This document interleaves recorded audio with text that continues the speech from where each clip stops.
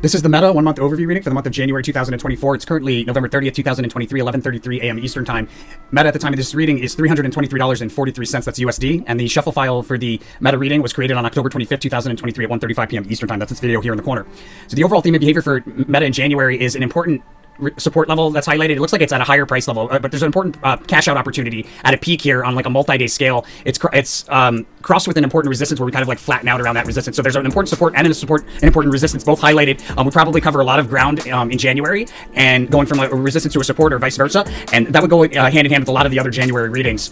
Behavior around the highest side, we have a decline off of the highest side down to and through support to meet a second support, and then we rotate sideways along that support for a bit. Looks like there's a pretty notable rally into the high. And then behavior around the lowest low, we have a rally out of the lowest low along a diagonal trend line, breaking through a horizontal resistance on a multi-day scale to meet a second resistance and then pulling back to somewhere between those two price levels. So that's the general behavior of Meta throughout January. We're going to get into the day-by-day chart behavior in just a second, but before we do that, I want to make sure everybody's aware the whole purpose of the channel is to transmute some of the competitive energy of the stock market into goodwill. Imagine if everybody that made money in the stock market took some of that money and they donated it to a charity like here. The world would be a much better place. So we can do a bit of that, and we do that here by following the rule of karma for the channel, the unwritten agreement between the universe and anybody utilizing this information for profit. If you plan to utilize this information for profit, you must follow these rules or the universe will shut you off. 5% of the profits from every profitable trade using this information should be donated forward to one of these charities. Just click here and donate. 5% of the profit should be donated back to the channel through one of these links. It leaves you with 90% of the money. Make sure to spend that money out of love. As long as you follow those rules, my friends, the universe considers you an angel investor. The channel is going to send it back to you tenfold.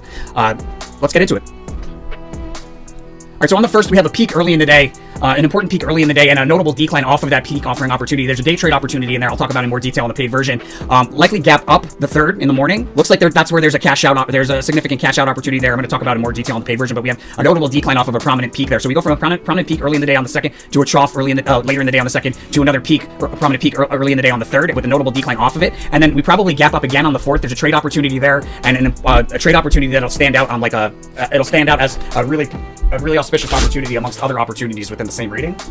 Looks like it's mixed. So we have a peak early in the day, or a crest early in the day on the fourth, and then we decline pretty notably. There's multiple failed attempts to break through key resistance on the fifth, and it looks like that's probably on the way down. For a lot of the January readings, I have another high here on the eighth, and it looks like that's possibly what's going on here. Out of a decline or out of a scary drop over the week on one of those two, there's a significant move higher. It'll be like an unexpected move higher right there on the eighth, even in the face of seemingly overwhelming headwinds or some really negative technical chart behavior. But we move into a high there, and then the following day we have a peak that we sell off from pretty prominently. A big move down at the end of the day. A day trade opportunity there on the ninth. Oh, also a trade opportunity on the eighth. We'll talk about all that in more detail in the paid version. So we decline pretty notably, especially into the end of the day where we see a trough there on the 9th, and then out of that decline on the 10th, from the bottom of a range and a trough all the way to the top of a range, we rally out of that decline. Big move higher on the 11th early in the day to a peak. We bump along resistance, and then on a lot of the readings here, we have a bit of a drop around the 11th, 12th. What's interesting is that we have an inverted Prince of Wands card here, so that'll be interesting to see how it plays out. What it does mean is that this is a pretty important day. I think it's probably going to be hard to say. It's probably mixed, but whatever direction ends up going, it's going to increase with momentum moving forward in time. And then on the 16th, we have an important technical resistance level highlighted on a multi-day scale. A lot of price change there. Usually you do like a pop and drop or a drop and pop. When you see an Ace of Wands or a Princess of Wands, it's some sort of behavior like that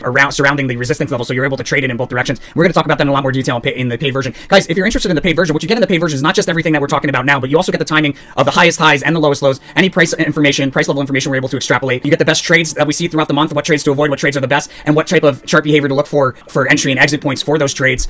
You also get any trades that are relevant on a multi-month scale and a multi-year scale, as well as the comparative performance of Meta to the S&P 500 over the same period of January 2024. All of that in the paid version, my friends. It's a really great way to support the channel. We definitely know the names of everybody that goes ahead and subscribes for the monthly, because those are the people that are the core foundation of support for the channel, allowing us to accomplish our goals. And so the way that you get the paid version, you go to our services, SO Meta Posts, scroll down to monthly subscription, click here to order, and you want to subscribe to the Meta. If you're interested in the paid version of any of these crypto or ticker symbols that we have here listed, you can get the individual subscription to any of them, or you can get all of the paid version of all of them by subscribing to the 30 days access to all paid. It also gives you the paid version of Amazon, Google, and Nvidia, which you can only get through this 30 days access to all paid. Most popular subscription. Thank you to everybody that goes ahead and does that. Let's take a look and see how we're doing for November. All right, so that's the 1st of November, right? We have a low on the 2nd, so we missed the low by one day. It does end up being, the 2nd does end up being the second lowest day of the whole month. So pretty solid there. Matter of fact, I missed this little ruin here, but that's an indication of a lowest low there. So the reading was 100%. I just missed that by a little bit, but in any case, very close. If you opened up a long position there, you would have been a happy camper. And then we have a highest high around the 16th, 17th, and it looks like we missed that by a little bit, right? We were kind of like up in this area. However, still a really solid trade. If you went from opening up along there on the 1st to closing along on the 17th, you would have gone from roughly 302, left a little on the table, 302 to 334. So that $32, guys, $32 that you would have been able to gain following along on the trades from the paid version of the Meta reading. On the 10th, we had another opportunity. It looks like there was opportunity to open up a long position at a trough on the 10th, and you can see that would have paid off pretty darn well as well. And then on the 22nd, that ends up being a high that we ended up missing. So we're a little bit off on the high, but the reading does have the Ace of Swords there indicating a highest high, as well as this ruin here, this labradorite pendulum, all indicating highest high. So this is a really solid reading. And then we get into troughs here in the last week, and you can see how that's taking place. You would have made a ton of money if you had the paid version of this reading, that's for sure. All right, let's get back into it. We have a prominent high here on the 16th, as early in the day, as indicated by the Ace of Swords, and a lot of price change covered. We should see like a drop in pop or a pop in drop, something like that around the Ace of Swords resistance level. And then on the 17th, we have a notable decline that'll really stand out on a 1 month chart, probably our biggest decline for the month. Taking us into a prominent trough there. Big move out of that prominent trough on the 18th, reaching for a distant resistance and taking us to a crest early in the day on the 19th that we sell off from pretty notably down 2 and through support to meet a second support. We do a U-shaped reversal below that support, come back and reuse it as support, but that move to the downside early in the day off of the crest on the 19th is a pretty notable move downward. Likely a trough first thing in the morning on the 22nd, and then a sideways fluctuating rally into a peak or crest towards the end of the day, or towards the second half of the day on the 22nd. It does proceed a decline, so there's a lot of volatility on the 23rd, and a fast sudden move higher marking the end of that decline. There's a resistance level that's highlighted that we failed to break through multiple times before there. It's highlighted on the 24th, and a trough at the end of the day. Peak early in the day on the 25th, and another notable decline to a trough end of the day on the 25th, and then we likely gap up on the 26th and then decline through multiple support levels. A pretty significant decline there on the 26th as well. I'm advised to be cautious. I might have left out that there's a prominent peak on the 22nd. No, I think I said that. Anyways, I'm advised to be cautious on the 29th. Some sort of tricky chart behavior that could make us do the wrong thing or like be impulsive or rally into a peak on the 30th.